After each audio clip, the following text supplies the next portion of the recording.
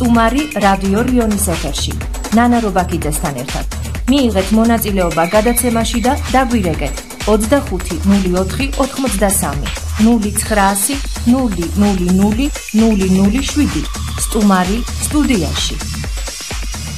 გამარჯობათ, პირდაპირ ეთერშია გადაცემა სტუმარი სტუდიაში და ჩვენი გადაცემის სტუმარი გახლავთ ახალგაზრდა იურისტთა ასოციაციის ფილიალის პროგრამების დირექტორი ნოდარჯიქია და ასევე ბატონი ნოდარი არის გენდერული საკონსულტაციო საბჭოს ძალიან აქტიური წევრი, რომლის შესახებაც დღეს ჩვენ მოგვიწევს საუბარი, რამდენად მნიშვნელოვანი იყო ზოგადად გენდერული საბჭოს შექმნა. ბატონო ნოდარ, ალბათ ჯერ ამის შესახებ თუ კი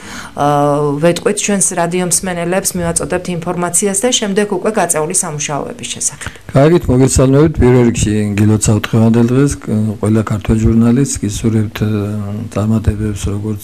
სამსახურების პირად საქმიანობაში და ზოგადად დიდი მადლობა. ორი წელია უკვე მეორე წელია, რაც ფუნქციონირებს ქუთაისის საკრებულოსთან არსებული გენდერული საკონსულტაციო საბჭო, რომელიც ხორციელდება ქალთა ფონდ სოხუმის მიერ. არა მარტო ჩვენ ქალაქში, არამედ ასევე ოზურგეთში, სენაქსა და კიდე ბათუმში და საკმაოდ კარგი იყო, ვინაიდან ესაა გარკვეულწილად საპილოტო პროგრამა, რომლის ანალოგიც სამწუხარო წინაწლებში არ ხორციელდებოდა არ ჩვენ რეგიონში, მათ შორის და ზოგადად ქვეყნის არც ერთ რეგიონში და უნდა ითქვას, რომ წინაწლებისგან განსხვავებით მოიხსენებათ ჩვენ არ ეგძის ვაჟღერებით ამ საკითხთან დაკავშირებით, რომ საჭირო იყო გენდერული პოლიტიკის შემუშავება, მათ შორის ბიუჯეტის დაგეგმარება გენდერული პრიორიტეტების მიხედვით, თუმცა სამწუხაროდ მაშინ მხოლოდ ჩვენ თვითმმართველებს და ასევე ცენტრალურ ხელისუფლების წარმომადგენლებს სახეზე ღიმილი დასთამაშებდა და აღნიშნავდნენ, რომ ვერ წარმოედგინათ იმათ, როგორ შეიძლება თქვა მოწყობილიყო ბიუჯეტი, სადაც პრიორიტეტები იქნებოდა სწორედ გენდერული თანასწორობის კუთხით. ბატონო და უნდა შეგაწყვეტინოთ, ღიმილი დასთამაშებდათ, მეც მახსოვს ეს პერიოდი და არა მხოლოდ ხელისუფლების წარმომადგენლებისგან, საზოგადოების წევრებისგან, ყველა ასაკის წარმომადგენლებისგან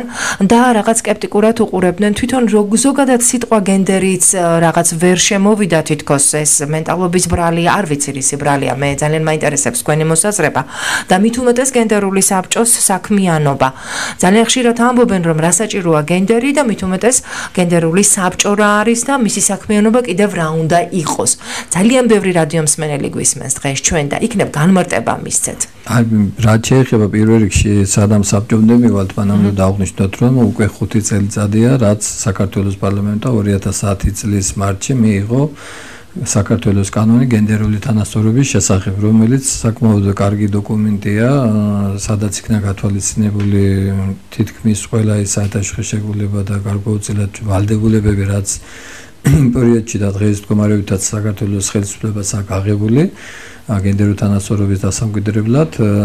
თუმცა გარკვეულწილად აი თქვენ შეკითხვასთან დაკავშირებით მარტო საზოგადოებაშიც არ არის პრობლემა, იმიტომ რომ საზოგადოება გარკვეულწილად სწორედ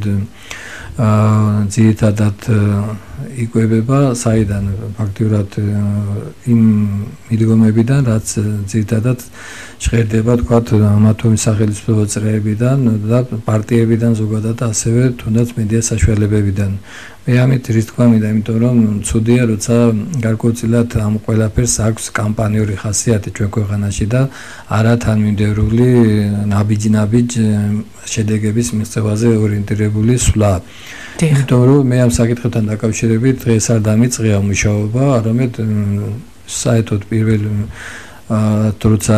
იშვა პრობლემები ამასთან დაკავშირებით 90-იან წლების პარლამენტი მაქვეყნებელობაში, სახელმწიფო გადატრიალების შემდეგ მოსული ვახტანგ გოგუაძის პარლამენტი გახსოვთ ალბათ, შექმნილი იყო სწორედ ანალოგიურ საკითხებზე მომუშავე კომისია, რომელსაც ვიცე-სპიკერი ქალბატონ რუსტამ ბერიაძე ხელმძღვანელობდა და იმჟამად მე მიხდებოდა საქართველოს პარლამენტის იურიდიულ დეპარტამენტში მუშაობა და ძალიან აქტიურად ვიყავი ჩართული ამ საკითხებთან დაკავშირებით. სამწუხაროდ მაშინაც ვერ იქნა მოწოდების სიმაღლეზე ვერც კალბატონები, ვინც პარლამენტში მოღვაწეობდნენ, ასევე ვერც ვაჟბატონები, ვინც პარლამენტარები იყვნენ პერიოდში და ჩვენ დასამწუხაროდ უნდა ითქვას, რომ პირველად საერთოდ კალბატონების უშუალო საბჭო არსებობდა კიდევ მაშინ და იმის დივანიც ბატონი სუდანი იყო და სწორედ როცა ეხან ჩვენ სანამ დავიწყებდით რომ საუბრობდით გარკვეულ კოტირებაზე და ქალთა როლის გააქტიურებაზე პოლიტიკურ პროცესებში, სწორედ გარკვეულწილად კალბატონების მეშვეობით იქნა ჩავარდნილი პირველ ეტაპზე და ნაკლებად მიუძღოდა მაშინ ბრალი მამაკაცებს. ანუ ის მდგომარეობითაც კალბატონებიც არ არიან ამ საკითხისადმი ძნობელები და თვითმმართველობები, იმიტომ რომ მოიხსენებათ ეს წელი საერთოდ ქალის წელთა გამოცხადება საქართველოში გაეროში მარტის სულ რამდენიმე დღეა დასრულდა თემატური მოხსენებები ფაქტურად ქალთა საკითხებთან დაკავშირებით და რო გითხრათ რომ თუნდაც რეზოლუცია რაც გაეროზე მიღებული რომითაც დიდად იქნა რაღაც განსხვავებული მიდგომები, იმიტომ მოგეხსენებათ პეკინის პლატფორმას 20 წელი შეუსრულდა ასევე წელს და ასევე ვალდებულებები, რომელიც ჩვენმა ქვეყანამ აიღო 1000 წლების განმოწვევის მიზნები მოქმედებაში, შევდეთ ეწერა რომ 2015 წელს ეს საკითხი ჩვენთან უნდა ყოფილიყო გადაწყვეტილი. თუმცა არა მარტო ჩვენ ქვეყანაში, არამედ მთელი ქვეყნებში ეს ვერ იქნა გადაწყვეტილი და გაეროს შესაბამისი რეზოლუციით 2030 წლამდე იქნა გადაწეული გარკვეულწილად ის მიზნები და მოცანები, რომელიც როგორც გითხარით, ათეულები წლებია უკვე იყო თქვა დაგეგმილი, მაგრამ ძალიან ნაკლებად იქნა მიღწეული. ამით რის თქვა მინდა, იმიტომ რომ ხშირად გაისმოდა და გაისმის რომ ეს უნდა იყოს ქვეყნის პოლიტიკურ ნებას დამოკიდებული თუ კონკრეტულ პარტიებთან დაკავშირებით, რომ მოგეხსენებათ რამდენიმე წელია უკვე გარკვეულწილად საარჩევნო კოდექსში განხორციელდა შესაბამისი ცვლილებები, რომელიც 2014 წლის თვითმმართველობის არჩევნების წინ კიდევ უფრო გარკვეულწილად კარგი რეგულაციები შევიდა ამ შემთხვევაში და მომეტებულად ვინც კალბატონებს შეიყვანდნენ გამოსვლას. თუმცა ვერ იყო თვათ ბოლომდე გამოყენებული. არა, გამოყენებული რო იყო ეს ერთია, თუმცა კიდევ ერთხელ მომბობენ თქვი ესეც არ უნდა იყოს მარტო პარტიების დონეზე და თან მხოლოდ რომ მატერიალური მეტი სარგებლის მიღების мотивациით. ამას ჭირდება ზოგადად უფრო სხვა მიდგომა, კომპლექსური მიდგომა და არა უკვე ამორჩევლის დონეზე და არამედ უკვე თქვათ პარტიების დონეზე, არამედ პირველ საწყის ეტაპზე იგივე სკოლამდელი დაწესებულებებიდან და ამას მეტო საუბრობ, რომ სწორედ ის გენდერული თანასწორობის საბჭო, რომელიც ქუთაისის საკრებულოსთან შეიქმნა და სადაც წარმოდგენილია როგორც წინა მოწვევის საკრებულოს რამდენიმე წევრი, ასევე ახალი მოწვევის საკრებულოს საკმაოდ დიდი შემადგენლობა და ასევე არასამთავრობო და მედია ორგანიზაციების წარმომადგენლები, სწორედ ძირითადი აქცენტები ჩვენმა საბჭომ, როცა ჩვენ მოგახსოვთ გასულ წელს როცა ჩატარდა მაისის თვეში შესაბამისი კვლევა, სწორედ წინა პლანზე წამოწია საკითხის თანმიმდევრულად აყენება სკოლამდელი დაწესებულებებიდან და სწორედ პირველი აქცენტები საბჭოს მიერ სწორედ იქნა გამახვილებული და ძირითად კომპონენტად მიზნად ავისახეთ ჩვენ რომ სკოლამდე დაწესებულებებთან დაგვემყარებია გარკვეული ურთიერთობები შევსულიყავით ჩვენ ბაღებში, გახსოვთ მაშინ რომ ჩატარდა შესაბამისი კვლევები, ასევე მშობლებიც იქნა გამოკითხული, თვითონ ბაგაბაღის მესვეურები, ასევე თვითონ IPS გაერთიანების ხელმძღვანელები და ზოგადად უახლოეს წარსულში თქვენ ტელევიზიითაც ჩვენ მქონდა ამასთან დაკავშირებით გარკვეული გადაცემა და ჩვენი საკრებულოს სასახელოდ უნდა ითქვას, რომ ასე მერის ხელმძღვანელებს საყურადღებოდაც ვამბობ მადლობას, რათა მათ საბჭოს მიერ მომზადებული რეკომენდაციები ყურად იღეს, გაითვალისწინეს და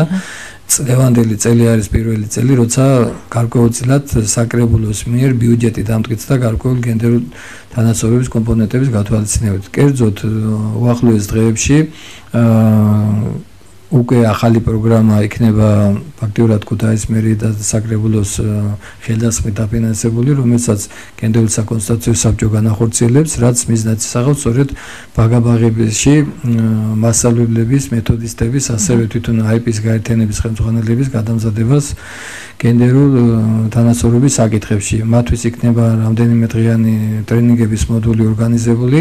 სადაც მათ მიეწოდება დეტალური ინფორმაცია ყოველივე ამ საკითხებთან დაკავშირებით. შემდეგ უკვე ტრენინგზე შეირჩევა კონკრეტულად ის წარმოადგენლები, რომლებიც უფრო მეტად გრძნობიარე იქნება საკითხისადმი და სწორედ ჩვენს მიერ შერჩეული ტრენერები შემდეგ უკვე გააგრძელებენ უკვე დაახლოებით ჩვენ გვეგმავთ სადღაც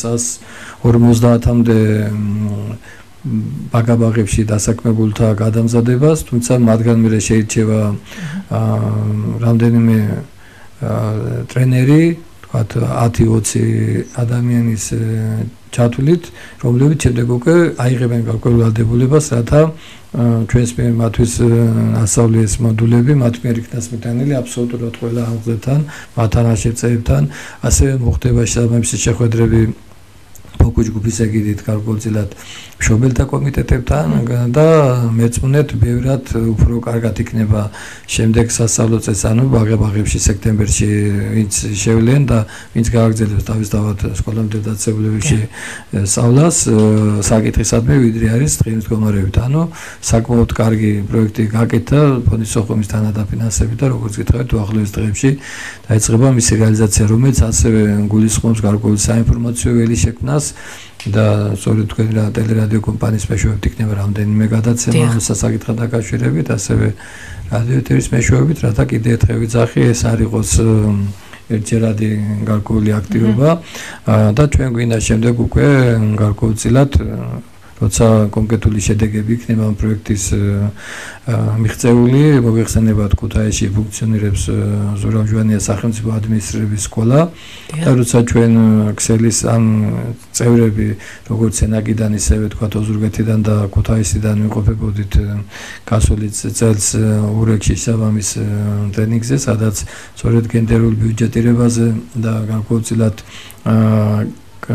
ქალთა როლის გააქტიურებაზე გადაწყვეტილების მიღების პროცესში ჩართვაზე იყო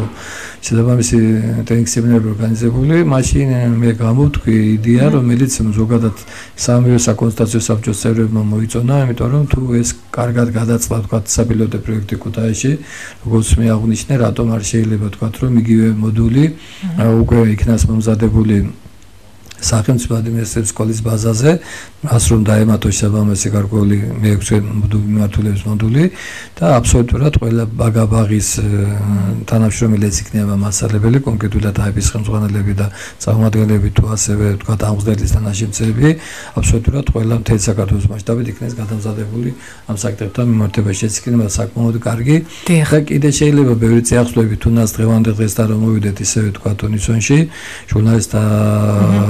გადამზადება აბსოლუტურად იგივე ჩვენს უნივერსიტეტის საძლებელია გარკვეული მმართველობა, ანუ სპეცკურსები გენდერული კუთხით გადამზადებას გულისხმობს თქვენ ბატონო. კი ბატონო, ზუსტად გენდერულ თანასწორობასთან დაკავშირებით, იმიტომ რომ კიდე ერთხელ ვამბობ, რაც მე თავში აღნიშნე, კონკრეტული რაღაც აქციები და კამპანიები ძალიან ძნელია თვითონ მენტალობის შეცვლა ჩვენ ქვეყანაში ამ საკითხთან დაკავშირებით და დამერწმუნეთ თუ ეს იქნება ორგანიზებული, თუ იგივე ჟურნალისტები იქნება ძალიან ძნელური საკითხისადმი და მათ მიეწოდებათ გარკვეული უნარჩვევები იმისა თუ რა არის თქვა იგივე გენდერული ბიუჯეტი, რა პარამეტრები უნდა იყოს აკათვალისწინებული და თქვა ზოგადად როგორია პრაქტიკა ქალთა ჩართულობის თქვა იგივე სოფლიო პარლამენტარიზმის ისტორიაში და ასე შემდეგ. თქვენ სხვადასხვა მმართველებებია თქვა იგივე დასაქმების პრობლემებთან დაკავშირებით და ყველა იმიტომ გენდერულ კანონმდებლობაში თქვა რაც საქართველოს გააჩნია მრავლადაა თქვა განათლების კუთხით, დასაქმების კუთხით, იგივე თქვა თვითმმართველობაში და სხვადასხვა დონეზე მათ ჩართულებასთან დაკავშირებით საკანონმდებლო აქტები, ამიტომ რათა მოხდეს მათი გაცნობა და გარკვეულწილად სწორედ ვინაიდან უკვე ჩვენ თითქმის პერმანენტულ საარჩევნო რეჟიმში გვიწევს ცხოვრება თუ ჩვეულებრივი რიგით არჩევნები თუ რიგარეში არჩევნები და საკმაოდ ახლოსაა უკვე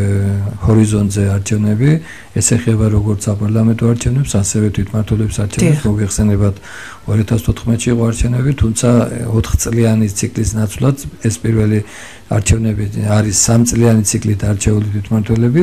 და აქედან გამომდინარე საკმაოდ რაც შეიძლება სწრაფად მოხდება თქვა ამ კუთხით მუშაობის დაწყება და ამერწმუნეთ ბევრად უფრო კარგი შედეგების მიღება შეგვიძლია ჩვენ რომ პირველსავე საპარლამენტო არჩევნებზე და ასევე პირველსავე თვითმმართველობის არჩევნებზე და შესაბამისად გამომდინარე აქედან თუ გარკვეულწილად აქეთ შეიცვალა გარკვეული კონფიგურაცია და ამერწმუნეთ უკვე შესაძლებელია ფაქტურად რომ უკვე უმაღლეს ვერტიკალთან დაკავშირებითაც გადაიდგას გარკვეული ძვრები და მე კიდე ერთხელ ვარ ისევე დადებით ემოციების ქვეშ, იმიტომ რომ სახელმწიფო შტოს ერთ-ერთი ხელმძღვანელი ფაქტობრივად ეს უნდა მეკითხა. სტუმარი გახდა ქალბატონი ნოგვენეტაძე გუშინ ულოცავ სულებ წარმატებებს გამძლეობას და კიდევ ერთხელ ფაქტურად რეალობაში ჩვენ ამ აქტუალურების განმავლობაში სწორედ გუშინ დაიწყო რეალურად გენდერული თანასწორობის დამკვიდრება ქვეყანაში. დიდი მადლობა. ასევე ჩვენთვის ცნობილია, რომ თქვენ მოახერხეთ შეხვედრა გუბას ანიკეძესთან, გუშინ გაიმართა ეს შეხვედრა. საინტერესო არ ასეხებოდა, თუ კიდევ დაუშვათ ეს არ არის დახურული ეს თემა და არის თუ არა კავშირი გუშინდელ შეხვედრასა და გენდერულ საბჭოს საქმიანობას შორის. პირველ რიგში უნდა აღვნიშნო, რომ ჩვენ გუბას ანიკეძის ბიუროსთან გვაქვს სამჭიდრო ურთიერთობა და თვითონ დეპუტატთანაც არა საბჭოს ამ სელისეგიდით, არამედ სხვა ეგიდით თვითონ ფილიალს და ასევე მოგეხსენებათ კომუნალურ საკითხებზე მომუშავე არასამთავრობო ორგანიზაციებს, მათ შორის აიასაც გვაქვს ურთიერთთანამშრომლობის მემორანდუმი გაფორმებული. აქედან გამომდინარე, ჩვენ ბევრი უფლებები და მოვალეობები გვაქვს ერთმანეთში გაზიარებული და გარკვეულწილად აქ საიდუმლო არაფერი არაა. ჩვენ პერიოდულად გვაქვს შეხვედრები და მასმედიის საშუალებით ასევე NGO ფორუმების მეშვეობით ვაწვდით ინფორმაციას საზოგადოებას. თუმცა კონკრეტულად გახსოვთ ალბათ ჩვენ რამდენიმე ხნის უკან როცა ჩამოვაყალიბეთ შესაბამისად გენდერული საკონსულტაციო საბჭოს საქმიანობის პრიორიტეტული მიმართულებები, მათ შორის ჩემი უშუალო რეკომენდაცია იყო, რომ გარკვეულწილად ამ ჩვენ საქმიანობაში ჩაგვერთო ქალაქის მაჟორიტარი და მისი ბიურო, ასევე ჩაგვერთო მეორე კომპონენტი, ეს არის მოგეხსენებათ ქუთაისში მუშაობს მერის ბრძანებით შექმნილი ქუთაისის ეკონომიკურ განვითარების სტრატეგიაზე მომუშავე ჯგუფი, რომელიც წევრიც ასევე გახლავართ და კიდე მოგეხსენებათ ქუთაისში კიდე ქუთაის მერის და რამდენიმე არასამთავრობო ორგანიზაციის ეგიდით ევროკავშირის დაფინანსებით ხორციელდება პროექტი ქუთაისი ეს მუშაობს. ანუ სამივე ამ კომპონენტთან დაკავშირებით იყო ჩემი რეკომენდაცია, რათა კიდევ უფრო მეტად იქნა სასახული თქვათ ამ GKS-ის მიერ გამოთქმული რეკომენდაციები, რომელიც მოგეხსენება ჩვენ ხდომაზე როცა დავამტკიცეთ იყო 50, შემდეგ აქედან ამოირჩა ყველაზე უფრო პრიორიტეტული საბჭოს მიერ, რომელიც წარედგინა როგორც მერიას ასევე საკრებულოს, საიდანაც დაახლოებით 8 კომპონენტთან დაკავშირებით უკვე საკრებულომ ეს ყველაფერი ასახავ 2015 წლის ბიუჯეტში. თუმცა კიდევ ერთხელ ვამბობ, რომ რათა ეს დაიწყო 2013-ში მუშაობდა 2014-ში, რასაკვირველია მუშაობს 2015-ში, ასევე 2016 წელშიც გააგრძელებს ფუნქციონირებას. აქედან გამომდინარე, რასაკვირველია, რაც მეტი მხარდაჭერები ეყოლება ამ საკონსულტაციო საბჭოს, უფრო მეტი კარგი შედეგების მიღწევა შესაძლებელია. ამიტომ სწორედ ჩემი რეკომენდაციით იქნა გათვალისწინებული, რომ ესეთ შეხვედრების ორგანიზება მოხდარიყო და გუშინ შედგა სწორედ ჩვენი შეხვედრა ამ შანრად არა მარტო ჩვენ მაჟორიტეტად, არამედ უფრო ფუნქცია გაფართოებულ, ანუ ფაქტურად გუბაზე უკვე არის პარლამენტის ვიცე-სპიკერი და ჩვენ ვისაუბრეთ დეტალურად გავაცანით მათ ჩვენი საბჭოს პრიორიტეტული მიმართულებები, უკვე მიღწეული გარკვეულად შედეგები და გუშინ მოხდა ძალიან კარგად მისი ჩართულობა, რათა ჩვენ საბჭოში მოხდეს მისი ბიუროს ხელმძღვანელი სამირან ვაშაკიძის ჩართვა უკვე კომისიის წევრი იქნება და აბსოლუტურად ყველა ჩვენ აქტივობებში, რასაც აცი დღეიდან განახორციელებს ჩვენი საკონსულტაციო საბჭო იქნება რასაკვირველია ჩართული. გარკვეულწილად მან დაინახა კიდეც ეს საჭიროებანი, სავსებით პრიორიტეტად იქნა მის მიერ აღქმული ჩვენს მიერ დაყენებული საკითხები. ჩვენ ბევრი სხვადასხვა საკითხებზე მოგვიწია მასთან გუშინ საუბარი, თუმცა მე ვინაიდან კენჭისყრის პროცედურები იწყებოდა პარლამენტში, ამიტომ კიდე მთელი რიგი მიმართულებებთან დაკავშირებით ჩვენ გავაკეთეთ გუშინ დათქმა, რომ უახლოეს მომავალში სპეციალური შეხვედრა უკვე არა იმ ფორმატში, მხოლოდ რამდენიმე წარმომადგენელი როცა შეხვდით მას, არამედ აბსოლუტურად პირიქით თვითონ მაჟორიტარი დეპუტატი თავის ბიუროსთან ერთად გვეწვევა უახლოეს საბჭოზე, როცა ჩვენ საკონსულტაციო საბჭოს შევიკრიბებით და ფაქტურად იქ მოხდება ბევრად უფრო ვრცელი ანგარიში, არა მარტო ჩვენ მიზნებზე და პრიორიტეტებზე, არამედ უკვე კვლევა იქნება მისთვის წარდგენილი, რომელიც ჩვენ გასუწეთ ჩავატარეთ და გარკვეულწილად რომელიც ყოველდღიურ რეჟიმში განიცვლეს გარკვეული ცვლილებებს ეს კვლევა მოგხსენებათ არ არის რაღაც ისე სტატიკური ეგ ბევრი მართულებითაც მათ შორის თქვენ რასაც მუშაობდით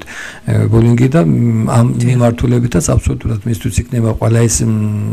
პროექტები და ასევე ის პროექტები რომელზეც ჩვენ გუშინ დავიწყეთ თქვენთან ერთად მუშაობა გახსოვთ ჩვენ რამდენი მიმართულებით განათლების კომპონენტის ცვლილებებზე ქონა ორიენტირებული გუშინ ასევე რაც კვლევის შედეგად ამოვიდა მაშინ რომ რაც ერთ-ერთი მიზეზი რომ კალთა ჩართულობა ნაკლებია გადაწყვეტილების პროცესში ყველაზე მეტად რომ ოჯახია მაინც ქალბატონი ორიენტირებული ასევე რომ გარკვეულწილად ოჯახიდან გავუსვლათ მოხდეს გარკვეულწილად მატერიალური მდგომარეობის გაუმჯობესება ქალბატონების და ასევე გუშინ იყო მეორე თემატური ჯგუფი რომელზეც მე პირადად მუშაობდი გუშინ მცირე ბიზნესში კალთა ჩართულებაზე რაც ასევე გარკვეულწილად უკვე გათვალისწინებულია ზოგადად ბიზნესის ხელშეწყობა და ასევე ტურიზმის ხელშეწყობის კომპონენტში თქვა 2015 წლის თვითმმართველობის ბიუჯეტში, მაგრამ რეალურად მასზე კიდე შესაძლებელია გარკვეულწილად ახალი პროგრამების შემუშავება წარდგენა მერისთვის და საკრებულოსთვის, რათა როგორც გითხარით, ეს ზანსაფად მოვიდეს მოქმედებაში და ამ საკითხებთან დაკავშირებითაც ჩვენ მაჟორიტარულად მივიღეთ მხარდაჭერის სურვილი, ზოგადად ის მართალია გადამწყვეტი მონაწილეობს ზოგადად საკრებულოს მუშაობაში, თუმცა მას უფლება აქვს ჩვეულებრივ რომ რეკომენდაციები წარადგინოს, თქვათ თვითმმართველ ერთეულში, ასევე დაესწროს საკრებულოს ხდომას, გარკვეულწილად ისევე მერთან დაკავშირებით მეორე კომპონენტებიც და ზოგადად რაც მეტი იქნება ამ დაგვარი რეკომენდაციები წარდგენილი ადგილობრივი თვითმმართველობის დამერწმუნეთ უფრო ადეკვატური იქნება მათი რეაქციაც და ბევრად უკეთესად იქნება შესაძლებელი იმ პრობლემების გადაჭრის გზების ძიება, რაც ამ კუთხით როგორც საბჭოს ისევე თვითმმართველობის ქალაქის წინაშე დგას. და გარდა ამის ასევე ჩვენ მასთან ერთ კარგ იდეაზე ვისაუბრეთ, ვინაიდან იგი არის ყოველ შემთხვევაში გუშინ მდგომარეობითაც დიასპორის მმართველობით საპარლამენტო კომიტეტის თავმჯდომარე, გარკვეულწილად ამ მმართველობითაც ვინაიდან ძირითადი ნაკადი რომელიც ემიგრაციაში იმყოფება სწორედ ქალბატონებია, რომლებიც ჩვენაც სამწუხაროდ ხომ ნუ ალბათ შეიძლება მეტიც ვთქვათ, იმიტომ რომ მთელი ეს ციკლი რაც გრევა მოხდა ერთი ფორმაციის და 90-იან წლებიდან არაერთი თაობა წავიდა უკვე ემიგრაციაში, მაინც ქალბატონებმა იგისრეს ხომ ოჯახების გადაცემის ტვირთი და მოგეხსენებათ ხომ საკმაოდ დიდი გადმორიცხვები ხდება მათ მიერ მილიარდ დოლარებში რაც განისაზღვრება ყოველწლიურად და სამწუხაროდ ეს თანხები ადეკვატურად ვერ ახდენს გავლენას ვერც ქვეყნის განვითარებაზე და სამწუხაროდ ვერც ამ კონკრეტული ოჯახების განვითარებაზე და ჩვენ მას შევთავაზეთ იდეა რომ შესაძლებელია გარკვეულწილად დაიწყოთ ფიქრიც იმაზე რომ მოხდეს ფონდის ფორმირება უკვე სახელმწიფო ფონდი მხედველობაში, სადაც რეალობაში ეს გადმორიცხვების აკუმულირება მოხდება, საიდანაც გარკვეულ დივიდენდებს მიიღებენ კონკრეტული ეს რაიმე დავუშვათ უკმაყოფილებას. პირიქით ამან უკმაყოფილება კი არა დამერწმუნეთ ეს კმაყოფილებას გამოიწვევს აბსოლუტურად ყველა იმიგრანტი, იმიტომ რომ მოგეხსენებათ რამდენიმე ხნის უკან ტელეეთერებითაც გავიდა ფილმები ქართულ ქალბატონებზე, რომლებიც დაბრუნდნენ თქვათ სხვადასხვა ემიგრირებული ქვეყნებიდან და როცა ჩამოვიდნენ და ნახეს რომ წლების განმავლობაში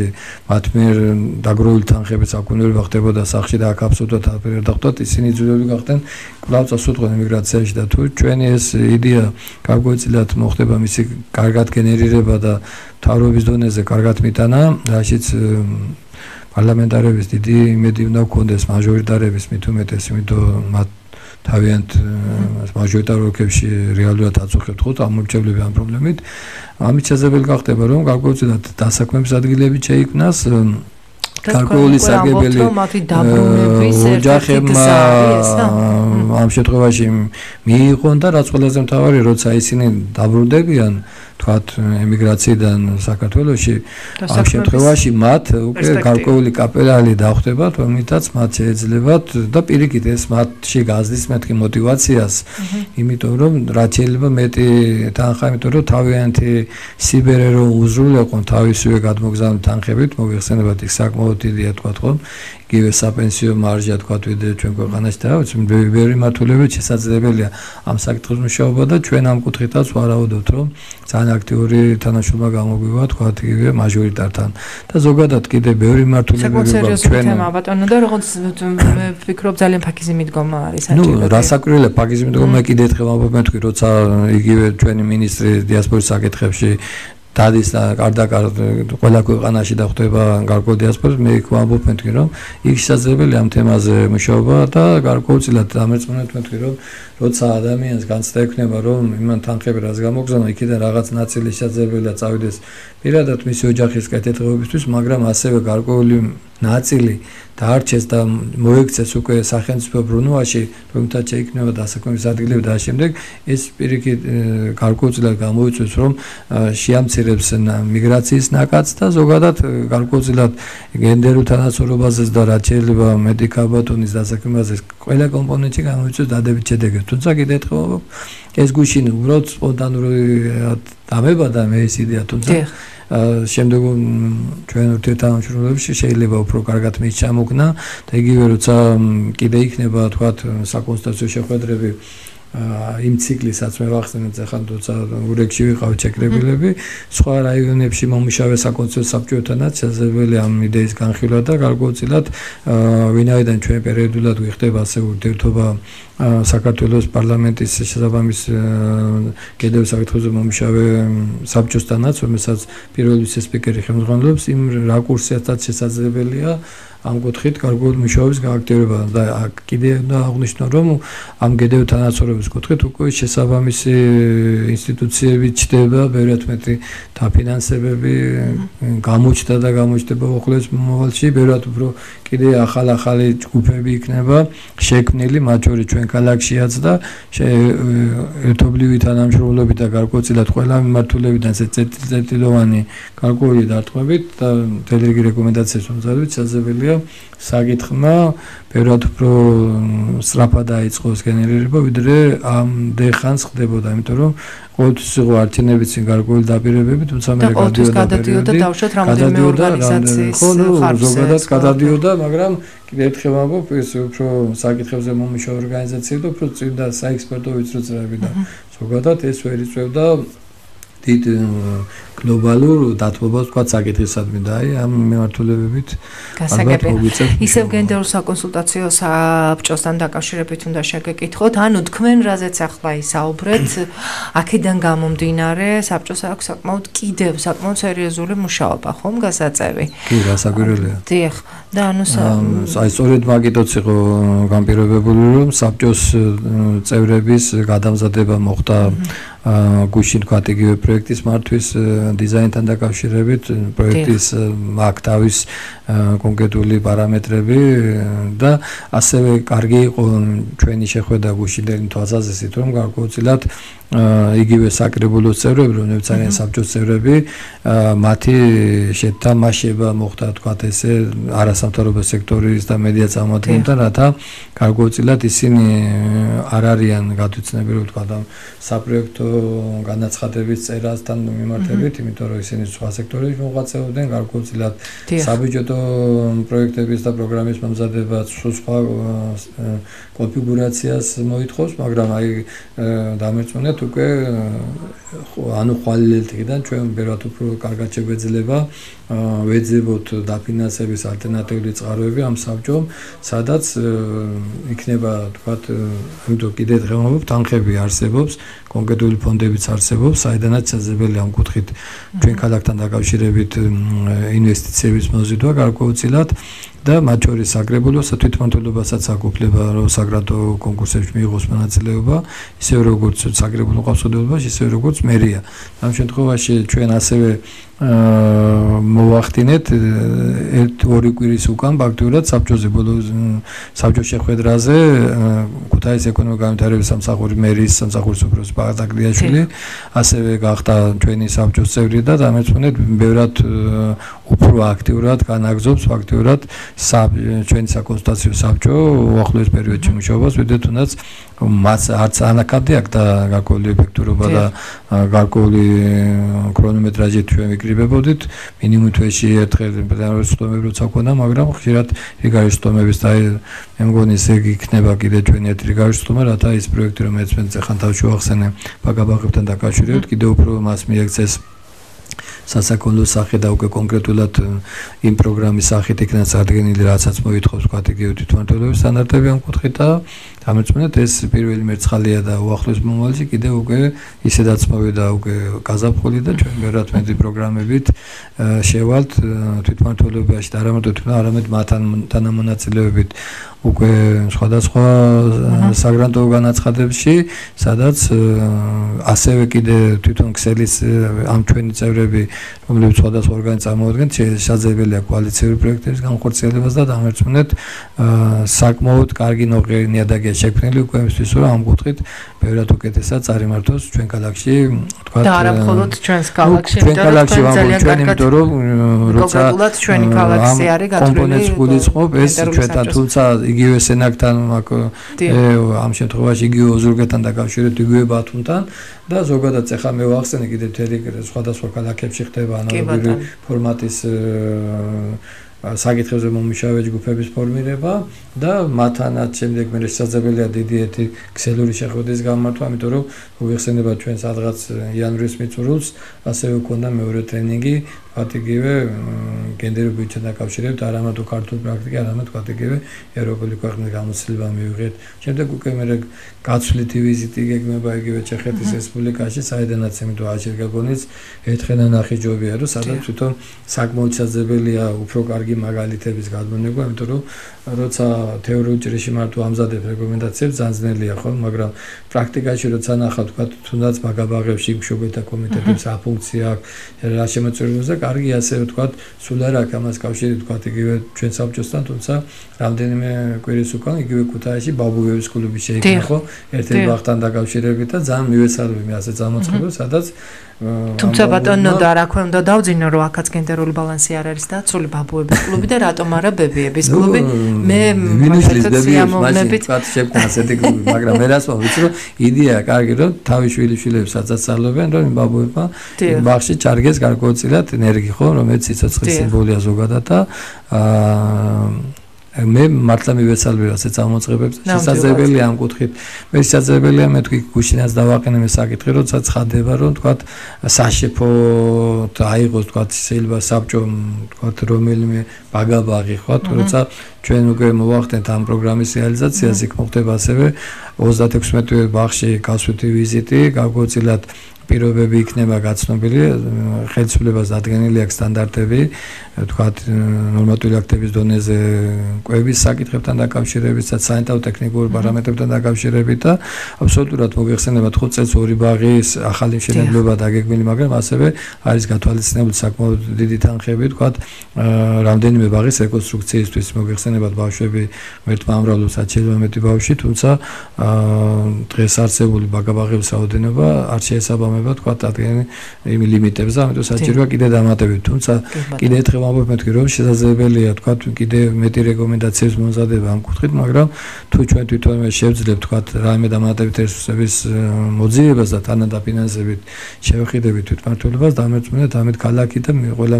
აუცხოვრები იქნება ბევრად მოგებული. რა თქმა უნდა გეთანხმებით და კიდევ ერთხელ მინდა ხაზი გავუსვა იმას, რომ მით უმეტეს სახელმწიფოს მხრიდან არის საკმაოდ დიდი ნება. თქვენ აღნიშნეთ გადაცემის დასაწყისში, რომ პრეზიდენტმა ქალთა წლად გამოაცხადა 2015 წელი და ესე ძალიან ბევრს ნიშნავს. უზენაესი სასამართლოს თავმჯდომარე ავრჩიეთ გუშინ და ქალბატონი გახლავთ და ასევე მინდა ვთქვა შინაგან საქმეთა სამინისტროს ინიციატივით ჯარში უკვე სოლიდური ყურადღება უნდა მიექცეს, რომ არა მხოლოდ ბიჭები გაიწვიონ, არამედ შესაძლოა რამოდენიმე ხანში უკვე ქალბატონი ხელმძღვანელობის გაწევაც მოხდეს, რაღაც საკითხი იდეის დონეზე ყოველ შემთხვევაში გაჩნდა ამ ეტაპზე. ხო, მაგრამ ჯერ სანამ ქალბატონებს გავიწევდით ჯარში, მანამდე ალბათ ვაჟბატონებმა რო ეკეთილინებონ და ფაქტობრივად 1000 მექანიზმებით არ ეცადონ სამხედრო სამსახურს თავი დააღწიონ, ეს იქნება ალბათ უფრო პრიანი და ასევე ცუდია რომ ჯარი რატომღაც გადაიქცა მხოლოდ უბრალო ანუ გაღატაკებული ხალხის შესავსებ ბაზად და რატომღაც ერთადერთი მინისტრი მე მგონია ყოფილი მინისტრი ხალხდედობაში ალასანია იყო რომლის შვილი იყო ჯარში და ასევე რამდენადაც ადრე მახსოვს კვირაიას ბიჭი მსახურობდა კიდე ჯარში სხვა მინისტრების შვილები რატომღაც არ მახსენდება რომ მსახურობდნენ ჯარში და ასე ჩვენ ვერ ჯარში ვქნით რეალურად და მარტო თორემ ჯარში დღეს ამსახურებენ და მოგეხსენებათ მათ შორის საუბარით ქართულ კონტინგენტებშიც ქალბატონები თუმცა კიდე ერთხელ ვიძახი მე თქვი ეს რო შედგეს და ჩვენ მართლა ორიენტირი ვინაიდან დღეს ასევე არის მესაზღვის დაცვის დღე და ასე ყველა მესაზღვის დღეს მესაზღვის დაცვის დღე ასევე სიამოვნებით უერთდებით თქვენს მილოცვას რომ კიდე ერთხელ ვიძახი რომ ყველანაირად როცა იქნება მეთქეს გენდერთან ასოება დამკვიდრებული ეს ყველა პარამეტრში გამოიწვევს გადაწყვეტილების ჩართულობაში ქალბატონების როლის გაზრდას თუმცა კიდე ერთხელ ვიძახი აქამდე უნდა მივიდეთ და ეს მარტო კანონებში შეტანილი ცვლილებებით არ უნდა ხდებოდეს იმიტომ სხვანაირად ჭირდება ამასთან მიდო ვამბობთ თუ ჩვენ ეს დავიწყეთ რა თქვა ინსტიტუტებიდან და გარკვეულწილად თუნდაც სკოლებიდან არამედ ბაგებიდან ანუ საიდანაც უნდა მოხდეს რომ და იმ სოდეთ იმ პრობლემებზე და იქიდან უნდა იყოს რომ ეს პრობლემა დაიძლიოს და უკვე შემდეგ უკვე თავებებს ეს პრობლემა ნაკლებად აწუხებდეს თორემ ძანძნელია ახლა იმიტომ რომ მოგიხსენებათ მithumedes თუნდაც ჩვენ კალაქში ამ კუთხით სიღრმისეული გარღვევების განხორციელება იმიტომ რომ მაინც სხვა ქვეყანა ვარ და გარკვეულწილად სხვა ტრადიციები და ეს ბევრი რაღაცნაირად უყურ რეაქციას აწუხებს ამიტომ ჯობია ასე სისტემურად მივუდგეთ და დავიწყოთ იმ ყველაზე საცა ყველაზე მეტად ითვისებს ამ ყველაფერს და ბავშვები და იქიდან შევაჩვიოთ ამ ყველაფერს მე გათვალისწინებული ასევე სათამაშოების კომპონენტთან დაკავშირებით გახსოვთ ჩვენი კვლევები ხარშანე და ჩვენ პერმანენტულად შევეცდებით რომ ყველა ეს კვლევის შედეგები რაც ჩვენ მასში რეკომენდაციებად უკვე დავსახეთ რომ თანატანობით იქნას განხორციელებული და არ დარჩეს მარტო რეკომენდაციების დონეზე. დიდი მადლობა, ძალიან დიდი მადლობა ბატონო დარ, თქვენი საუბრეთ ძალიან მარტივი ენით და საკმაოდ საინტერესოდ. დიდი მადლობა ამისთვის. მე რადიო მსმენელებს მინდა შევახსენო, რომ ჩვენი გადაცემის სტუმარი გახლდათ ახალგაზრდა იურისტთა ასოციაციის ფილიალის პროგრამების დირექტორი და ასევე გენდერულის საკონსულტაციო საბჭოს წევრი ნოდარ ჯიქია. მე გემშვიდობებით მომავალ შეხვედრამდე. სტუმარი რადიო რიონის ეთერში. ნანა რობაქიძესთან ერთად. მიიღეთ მონაწილეობა გადაცემაში და დაგვირეკეთ 250483 0900 000 007 სტუმარი სტუდიაში.